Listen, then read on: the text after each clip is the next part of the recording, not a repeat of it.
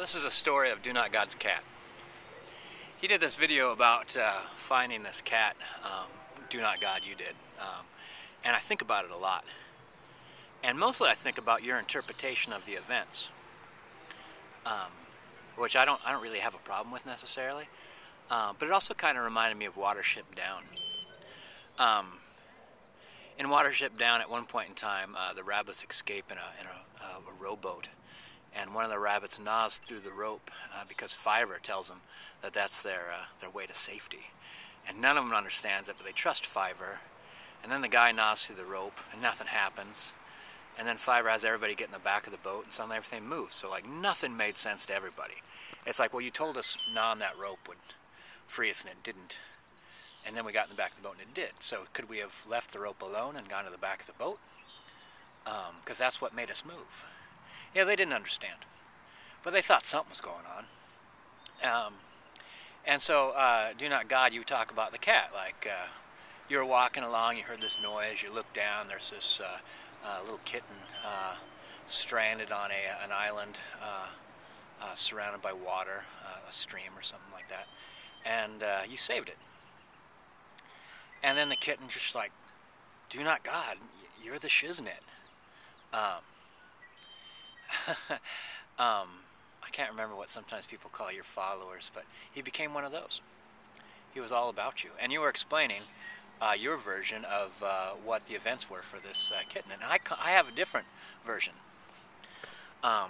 Because like the kitten, like, you know, just like the rabbits, they're not thinking and communicating or whatnot. I mean, but they are experiencing. I mean, the cat knows when it's hot, the cat knows when it's cold. That's why it knows it wants to lay in the sunshine. Knows it's hungry. It cries for help, and it expects help. So I imagine this cat, for whatever reason, fell in the water, got washed to that rock, and it was crying. It was making a noise, and because of that, you showed up. I would almost think the cat thought that it did that. It did something. It made an alarm until you showed up and solved its problems.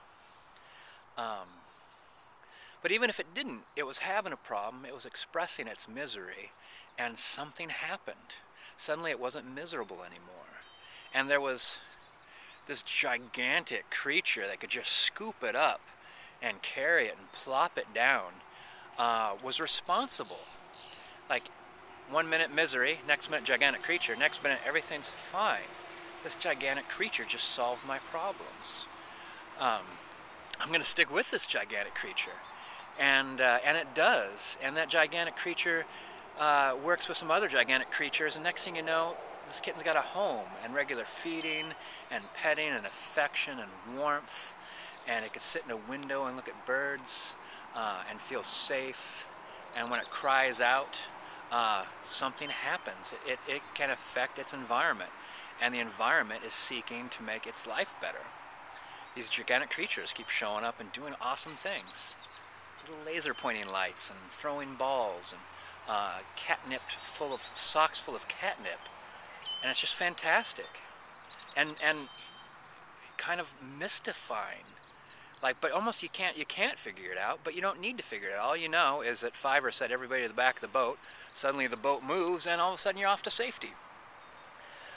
You don't have to understand it to know that something amazing happened. And yeah, that's my interpretation, Do Not God, of your cat story. And you could like it or not like it, and like my videos or not like them, or like my comments or not like them. But it's just the way I feel, and it'd be hard pressed to change that. All right, Do Not God. Kittens everywhere. Stay out of the water.